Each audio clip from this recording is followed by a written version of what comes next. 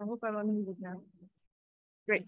So I want to talk about work in progress with Andrés Jaramillo Puentes on counting curves over an arbitrary field using possible geometry. So the plan is for the first 2/3 of the talk, I want to talk about counting curves over arbitrary fields, what I mean by this.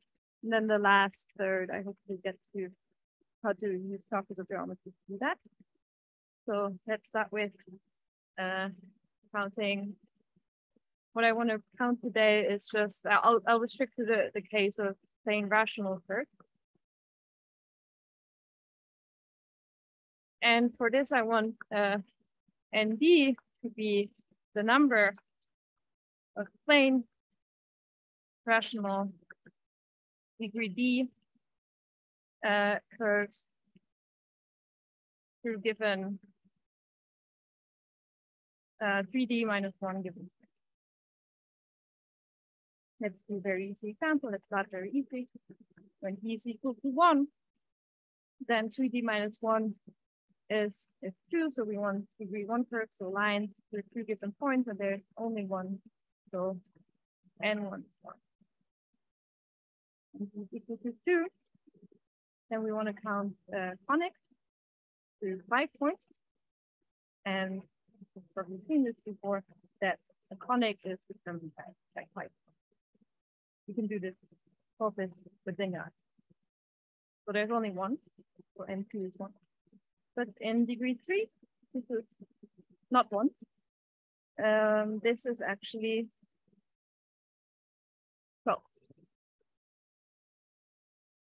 So I want you to view these counts now, and I'll won't go to high, but I want you to view these counts to be the counts over an algebraic closed field, and then you can always find the 21st defined over the field you started with. But let's go to another field, which is not algebraically closed, but let's go to the real numbers, because this is already a real well known. So the question is, when all points are real, I'll restrict to this case today, how many of the curves are real. And there's these different colors, but in this case, this number here is still 1. There's 2 points are real, there's one real line. This number is still 1. But this number is not, it depends on the choice of points. It could be, so over R, this is the number of real curves could be 8, 10, 12. And this depends on configuration of points.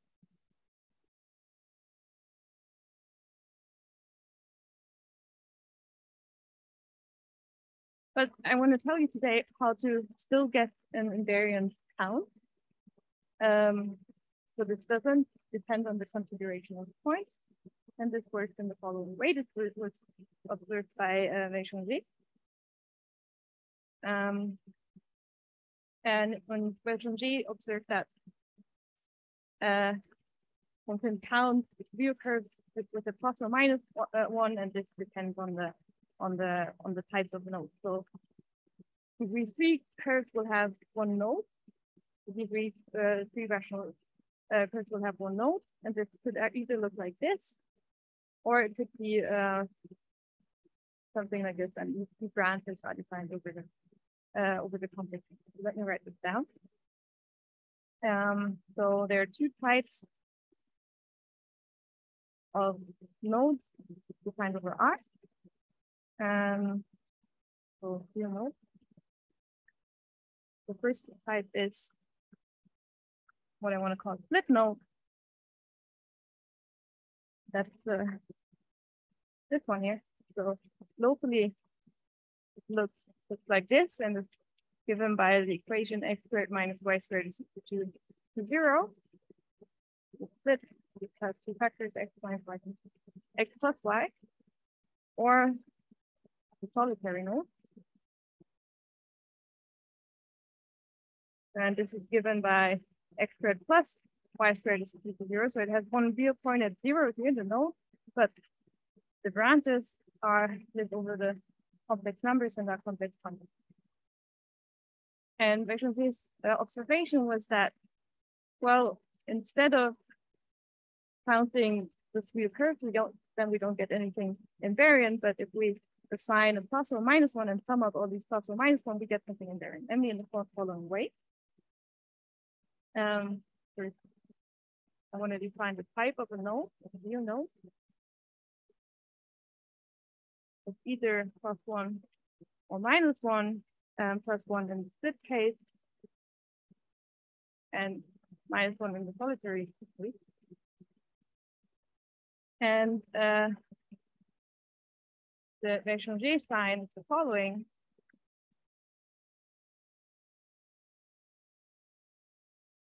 So we take a curve C, take the product over all the real nodes, the ones that actually have residually filled the real numbers, and we have to follow E over the type. The footnote won't contribute anything to this product, so this is just minus one to the number of colors.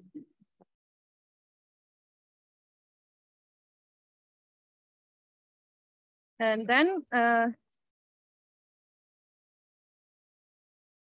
Becham's showed that call it WD, where we take the sum over all of the Becham's signs of the sum goes over C, a real, so curve defined as real numbers, rational, plane, degree, curve through given 3D minus 1 real point. Given, but this is actually independent of the choice. You just pick one generic point configuration, and the theorem says that this is independent of the choice.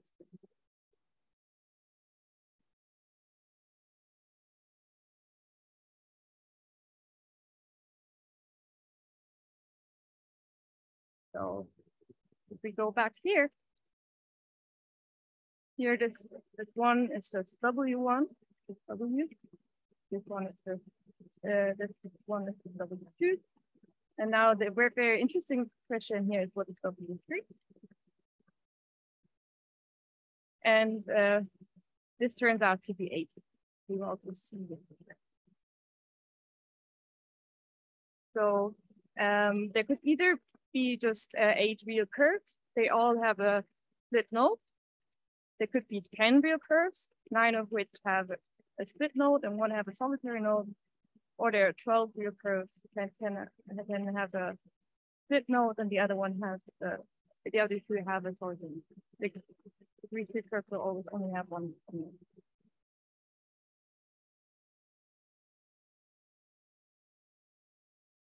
And now the pictures are for later.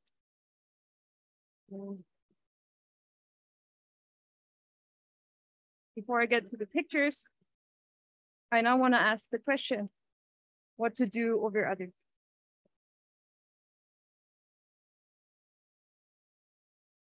Question, what,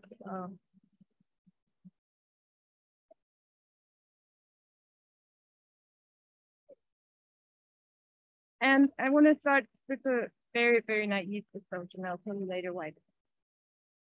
So, observation, and now you don't know where to come from, but this is really random. If I take the units of the complex number, so C without a 0, and I take this as a set, and I mod out by units spared, that means this is the set of units where I have an equivalent relation, and I say that two complex numbers are equivalent if they differ by a square. Well, this doesn't really make much sense here, because any 2 complex numbers like differ by a square. So this is just this is one element, and let me call it. Let's just pick one. here it's a little more interesting. So I want to look at this set of equivalent classes. And here, -1 doesn't have a square root. So for example, 1 and -1 are not in the same equivalent class. However, there are only 2 equivalent classes, because otherwise I have square root. So there are 2 elements, plus and -1. And now the observation is, well, in the first case, where I just didn't care about the field or just counted over an algebraic result field, I counted everything. And when this is algebraic result, it's always just 1 element. So I counted everything with a 1.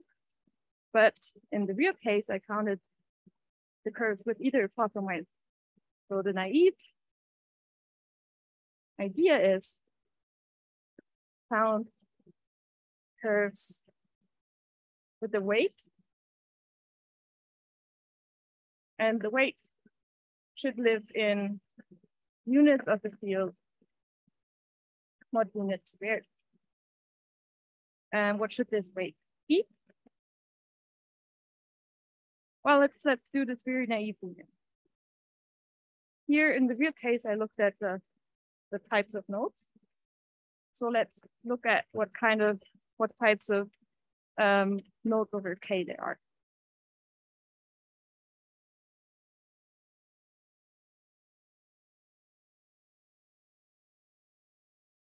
So I claim that we still have like a split node.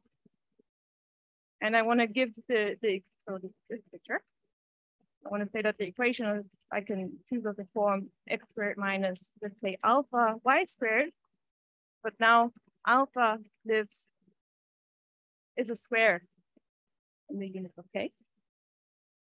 I could change this equation to this equation by just replacing y by alpha y. But I want to write it like this to actually match this with a different class. Or we could have a solitary node. But there we could have different types. Now I also want to write this equation, the same equation, but now alpha is not squared. And here we have a different type for each class in here, which is not a square, because I can't do a coordinate change in identity. So there might be more types. And this alpha just really detects where these Galois conjugate branches. So earlier I defined the type of a node to be plus or minus 1, and this observe that this actually this plus or minus 1 is the alpha. In the first case, alpha is 1, and here we have -1. So the naive idea now would be to define the type of a node, of a K node, to be the class of alpha. So this matches actually, this matches the real case. And remember the class of alpha. That's generalized. And what should the K version of this vector J weight, the vector J sign be of the curve C? So it should somehow be the product over all the nodes of these types.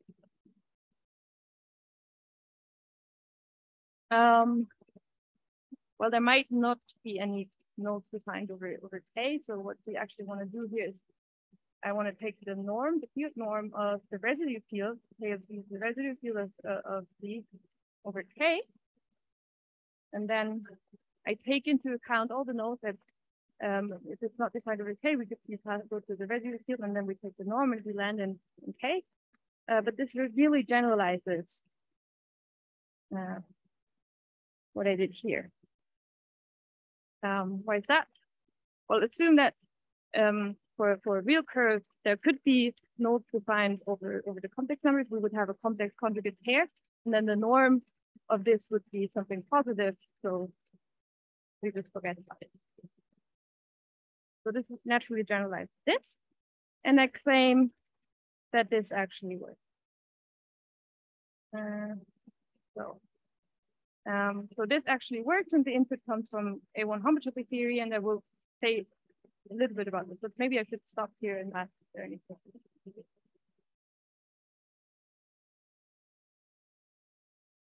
You have some time to think about it while I erase it. That was the motivation, and now it gets a little technical, and then maybe later when I get to the topic of stuff, we'll get a bit more familiar.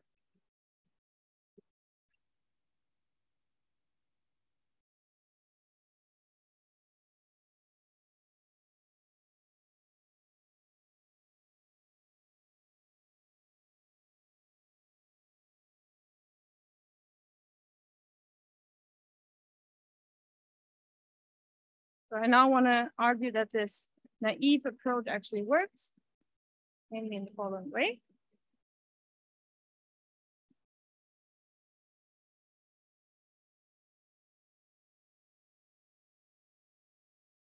Yeah. Well, like an orbit of nodes, this will be one K point. You can either view this as one K point, and then each node is, has residue K, and then it's an orbit. And you could either view this as the product of the types of this, and you do the correct product, namely the Galois conjugate, or you just take the norm of this big point, whatever you prefer.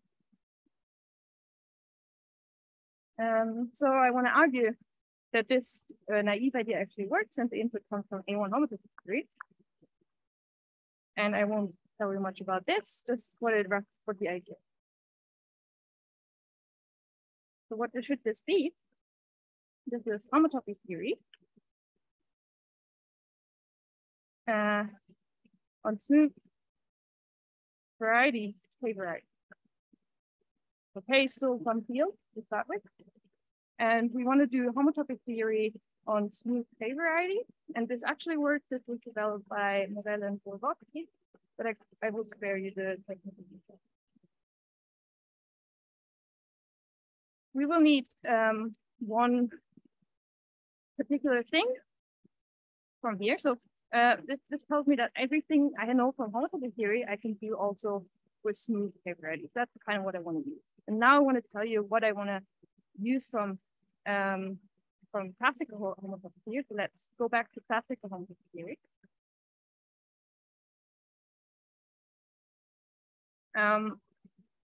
Let's assume you have a map fx to y.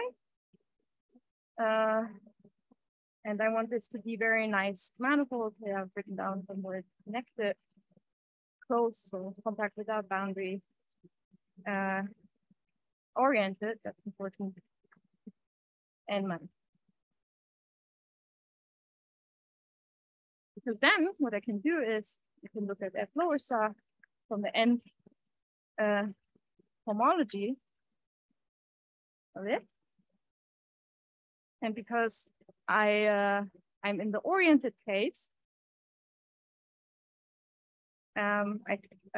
this is isomorphic to Z, and this is isomorphic to Z, and here this is the descendant of the first dimension.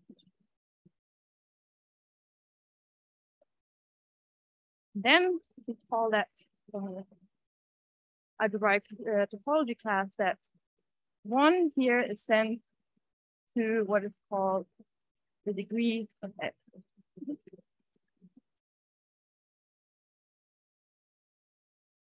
So this is Z. And also recall one more thing, which I won't go into in detail. This actually can be written as the sum of local degrees, where you sum up over all X in the pre-image of some point Y. Take a point here. We look at all the points of the pre-image, and hopefully there are finitely many. The assumption to explore this, and you take something that which is called the local degree, which is what you do. you take in your pre-image, you put a very small ball around it. So we only have this one point in there. You collapse the boundary, you get Sn. The same you do in the image. So you get the map from Sn to Sn. So you take the degree again. So this is the local degree. Maybe it's familiar to you. Otherwise, you can write this into some of local degrees and do it. So, and now let me just tell you that there's a version for this in this A1 homotopy factory. In A1 homotopy theory, we have something I want to call the A1 degree. So this could be the analog of this. So for a map, now f x to y, now x and y should be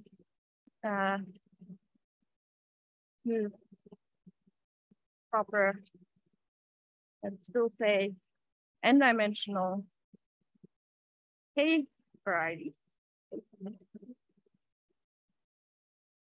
And we also need some orientation assumption. And I also wrote connected here, so let's also assume that they are something similar to connected, or the A1 version.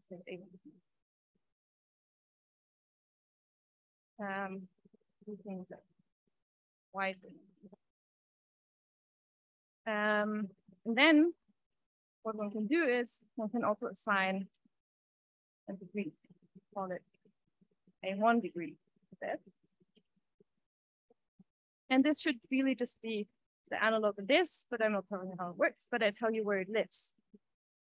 And this one here is not an integer.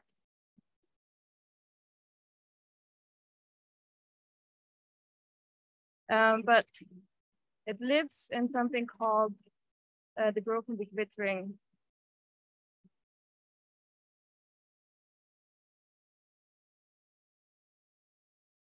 Of the field K. And it turns out, what I will tell you next, that the elements in here look very similar to this. Let me tell you why.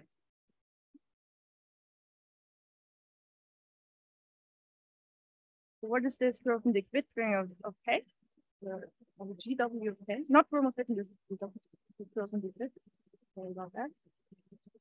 You can define this as the group completion of the set of isometric classes of non-degenerate quadratic forms. For this, I might want like to not have characters, which we will see later. With respect to taking the direct, so this is very technical, so let me elaborate. So you take let's take the set of isometric classes of non-degenerate quadratic forms. So there we have quadratic forms, and you can take two quadratic forms over K, and you can take the direct sum, and you get a new quadratic form.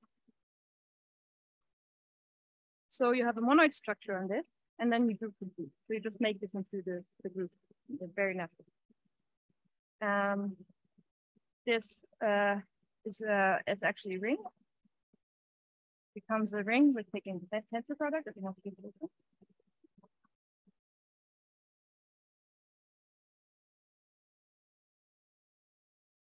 But okay, this is maybe not so easy to compute with. So let me tell you a different representation of it. Namely, I claim that GW of K is generated by classes bracket A, where A is a unit mod unit squared. And hey, this is something familiar. That's exactly the classes we're looking at. So sticking these brackets around A, this actually remembers the class in unit mod unit squared. Why is that? this should be the class with the quadratic form A x squared. And here it also really makes sense. This is the same as the class of A b squared x squared, because I can just be coordinate change and put the b into the coordinate, and then the path is different. So these are the generators. That's really great. That's exactly what we want. And we have these respect a couple of relations.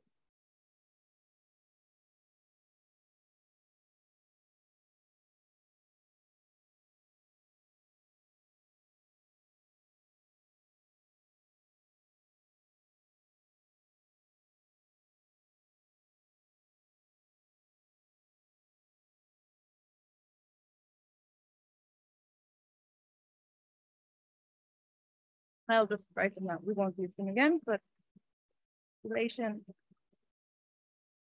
So we have A plus B, the same as A plus B plus A, B, A plus B, and A times B, the same as AB. And this is for AB shouldn't be 0, and the first case A plus B shouldn't be 0. Maybe one thing I will need to is then whenever we have a finite separable field extension,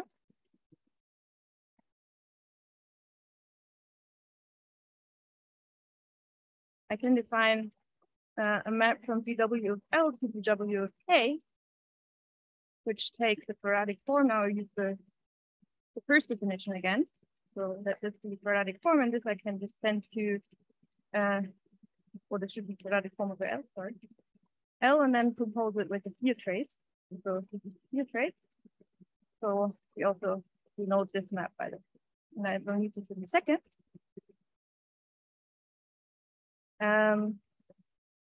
Namely when I state the theorem about the invariance, but maybe let's do some examples first. Grothendieck ring of C. We've already seen that this set here, this is just one element, it has one generator, so this is the integer. The Grothendieck ring of R. We've already seen that the set of generators here consists of 2 elements, and this turns out to be the polynomial ring and obviously in the cyclic group of order 2. Let's also do a finite field. Then, at least as group, it brings it a little more complicated. This is Z plus unit mod unit squared, or this I could also identify this.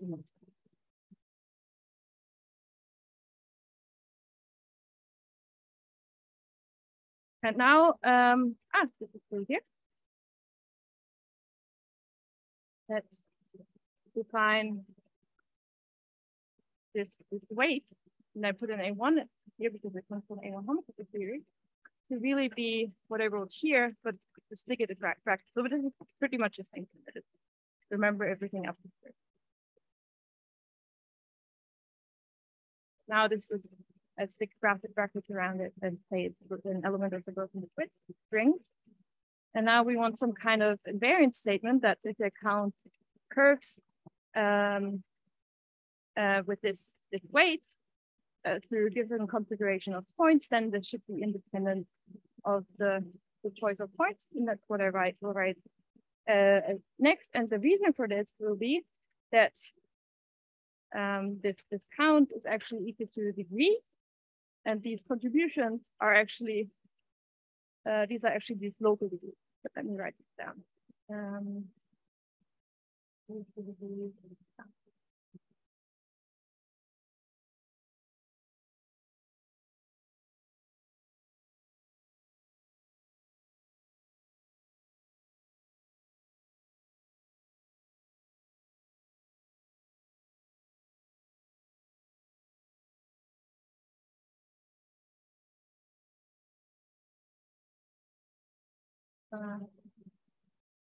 So this is Jessica Levine, Jake Solomon, and here's the again. this came out. At least you can find it on this homepage. With the assumption that the characteristic K is equal to 3, and then let's define an NDA1 to be the following. I take the sum over all curves of these weights of C. But now I actually want to take into account all the curves. So I take these traces I defined here, right? Trace, and here that K of C will appear the definition, so where the curve is defined for K, so I trace down. To think about this again as taking the sum of Gauss conjugates like this, and here the sum, so this lives in W of K, and here the sum runs over all plane rational degree D curves through a given configuration of 3D minus 1 points defined. That's in this case points defined over K. You can also make it more complicated, but for today it's all points defined over K. And the theorem is that this one is independent of the choice of points.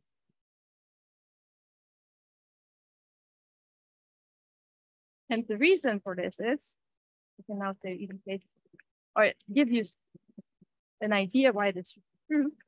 This NDA1 is actually this A1 degree, which I had of the following map. Take the evaluation map of the moduli space of P0, 3D minus 1 marked stable map to P2 of the UD, and you evaluate the power F1. They show there's a well-defined A1 degree, and just like the A1 degree, it splits up as the sum of local degrees, local A1 degrees. So the left-hand side doesn't depend on your point configuration, but the sum of local A1 degrees, again, is you take a configuration of points that lives in here, and you look at the pre-image, and for each of the points of the pre-images, which will be curves, or for stable maps, you can find this local A1 degree. And this one here turns out to be this one. So this is all I wanted to say about this NDA1 for this count of curves of an arbitrary field. And now the big question I want to answer in the last 12 minutes is how to count this. And for this, I want to use optical geometry, a correspondence theorem. So first I want to stop and ask. Yeah? Yes. Yes. No, the way it's different. You're right. Yeah.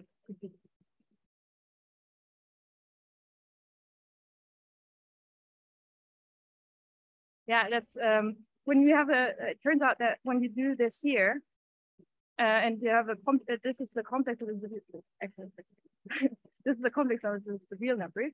Then this will give for each of these, it will give me a 1 plus minus 1. So if you, and then when you do this over the real numbers, you forget the bracket, and this adds up to 0. So these don't say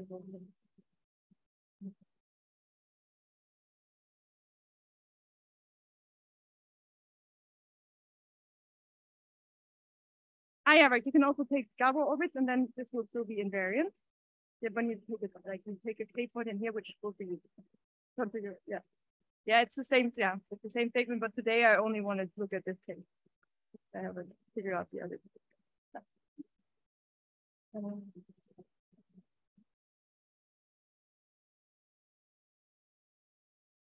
So I've seen earlier in previous talk there was also some tropical geometry. I looked at the abstract, and I assume that you have at least seen tropical curves before because I don't have time to define them.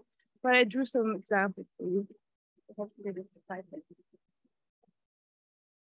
So we want to count. We want to compute this NDA1 now. And one way to do this is actually translate this question to the tropical word. To each of these, to each plane rational curve, or to each curve, plane curve, I can associate the tropical curve. This will be a graph that looks like this. And then now, and we can identify this count with a count of tropical curves, namely as follows. So let gamma graph be a simple, now we call it this in a second, tropical curve. So as I said, it will be a graph like this. So this is a weighted graphs. So each edge has a weight, and weight once I don't write. So the only non-trivial weight here is the 2. Simple means that the weights of all these unbounded edges here is 1, as in all of these examples. And also it means that we only have 3 valent and 4 valent vertices. So here we have 2 valent vertices. There's 1 4-valent vertex and all of these other vertices. And for these, one can define complex and real multiplicity, namely as follows.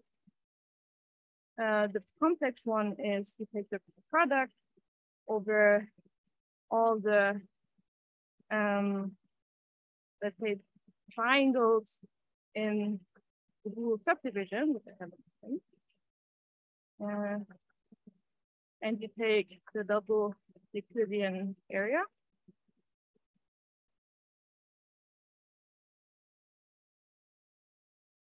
I never know how to do this. Okay. So for this curve, I've drawn the subdivision here. So this is a lattice polygon. So this is a subset of R2. This is, in R2 we have a lattice. I drew the lattice point in here. So this is the point 0, 0. This is the point 3, 0. This is the point 0, 3. And I subdivide this in the following way. To each of these edges, I draw an orthogonal edge. So to this, I can draw this orthogonal edge. To this, I draw this orthogonal edge. To this edge, I draw this orthogonal edge. So the edges correspond to the edges here, and the vertices correspond to this vertex here corresponds to this triangle, and this 4-valent vertex corresponds to this level. And I want to take the product over all the triangles. So we have a lot of triangles in here of the double Euclidean area here. So let's do these examples. So here, this multiplicity is take the product of all the areas here. So the area is a half, so the double area is 1, and the same for here, multiplicity is 1. Here, these triangles have all area a half, except these two. These have area 1, so double area 2, so the multiplicity is 4. And here, the multiplicity is these have all area 1, and this has area 2. And there's also real multiplicity of this.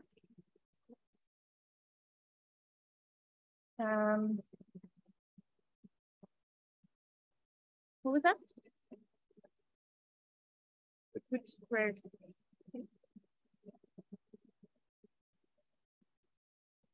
This one, we just ignore them. They just we don't care about them. Yeah, this is just we really only care about the triangle. Also for the real space.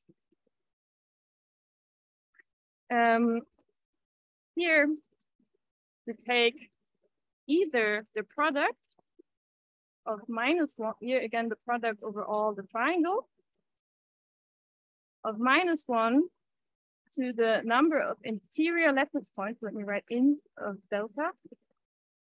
The triangle. So this is interior lattice point.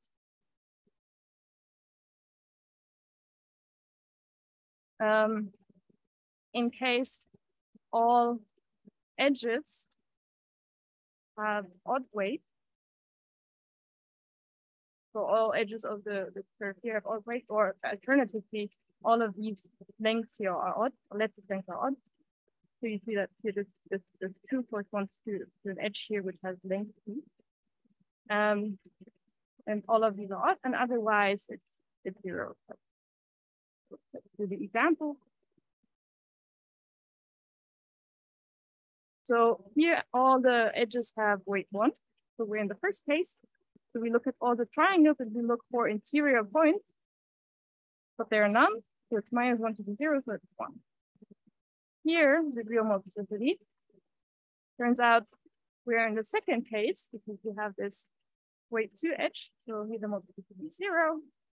And here the multiplicity, that's why I did this example. Here we have one interior point, that point in one of the triangles.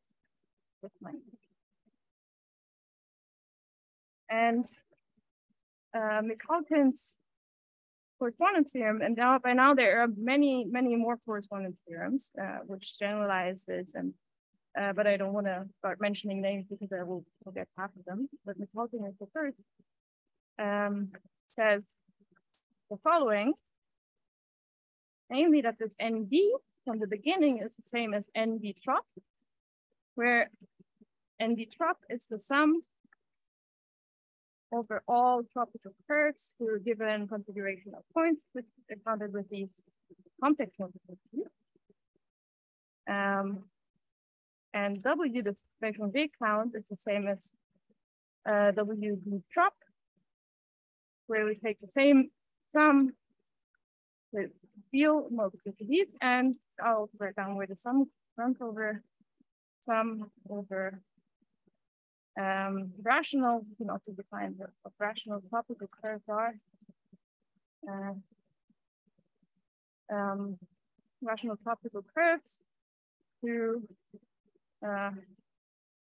generic configuration of 3D -1 points in R2.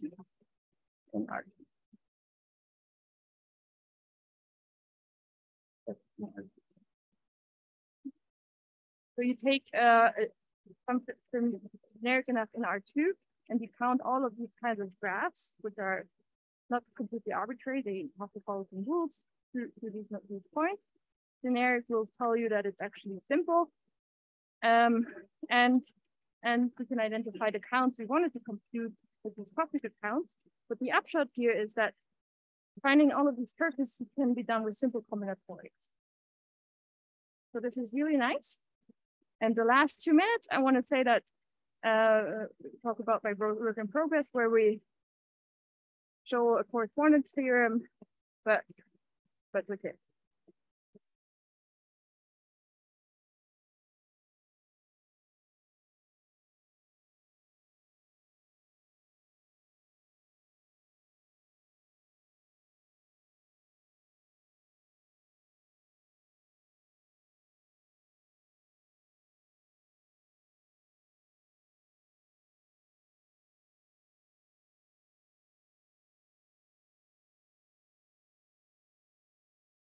So first I need to define an A1 multiplicity for the tropical curve. And I define this to be, and this is part of the proof, to be, I take the real multiplicity and stick it into bracket, plus the complex multiplicity -1 divided by 2 times h, and h is 1 plus -1. And this is in the first case that we only have odd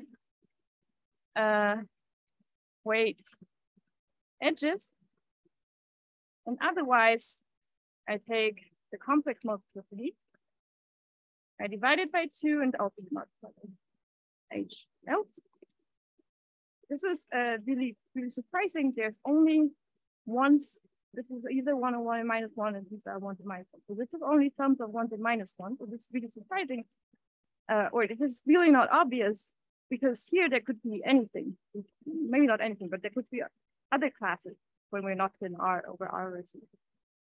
And then our quadratic I call it quadratic correspondence theorem because it's quadratic form. Says that this one here I can compute as a tropical count, namely as ND A1 trop. And here I just do this equals this, and this is defined to be the same sum as here over now all the A1 multiplicity. So this is the same sum as the bottom on the right. And give me one more minute. I already said that you can see that these multiplicities are completely determined by the real and the complex multiplicity. So as a corollary, I don't need to find a new combinatorial formula for this. I can just express it in terms of the real and the complex count, and we get the following: NDA1 equals ND minus WD divided by 2 and H plus WD times 1. So this is just to do what you need to stare at it and then you figure out that this is the formula for it. And these are known. So if you, let's do the first 4 cases where D is 1, 2, 3, or 4, and here we have ND, here WD, and here ND1. Then this was 1. This was 1, and this was just bracket 1. This was also 1. This was 1. This bracket 1. Here was more interesting. Here, remember, we had the 12. Here the 8. And here we have 8 times 1 plus 2 times H. And the last one I have to look up at 622, 340. And it's 240 and 1 plus the difference divided by 2, which is 190 H. And let me stop here.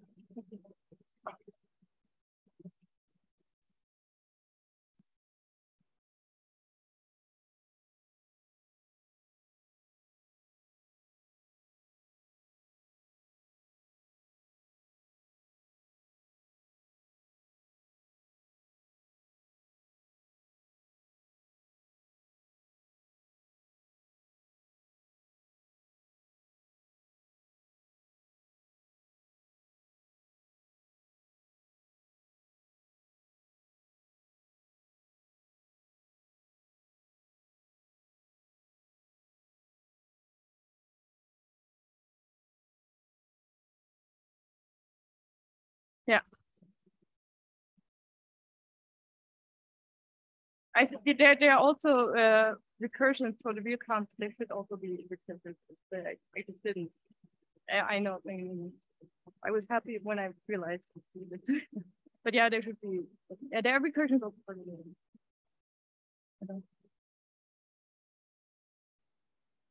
I mean, then you could just interpolate it like this, the recursion.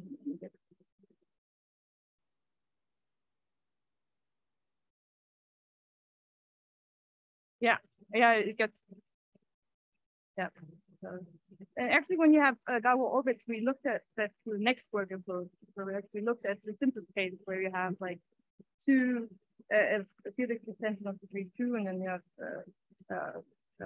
2 conjugate points there, and then you not only get 1 to minus 1, you get like you join a square root of d, you get the d's in here. Yeah, then it's yeah, this is also we look a bit different.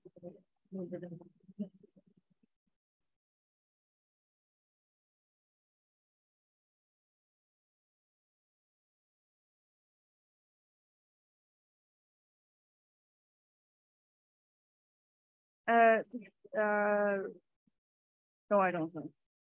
But yeah,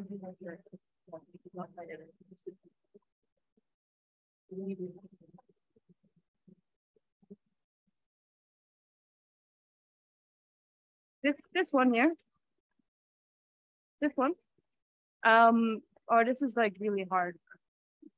This is like the correspondence theorem is actually not this, but it's to come up what should this be. And this is really, you have several curves that tropicalize to the same tropical curve. The correspondence theorem works like this. You have 5 tropical curves, and you construct all the algebraic curves that tropicalize this. And then you compute, then I compute this of it, which is really, we compute this thing of it, which is really hard. And then magically this comes out, but this was it's like a many-page calculation.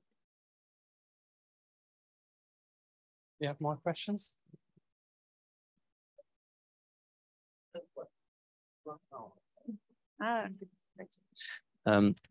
So there are no restrictions on the field K now. That's I forgot. Thank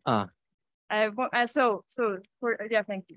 I want the characteristic of K to be bigger than the degree. First of all, we only have separable field extension because otherwise all these traces not even make sense. And also, like with the degree, if the characteristic is bigger than the degree, the equations are nice. So in the computation, like a lot of things can be wrong. But with these constraints, or a characteristic.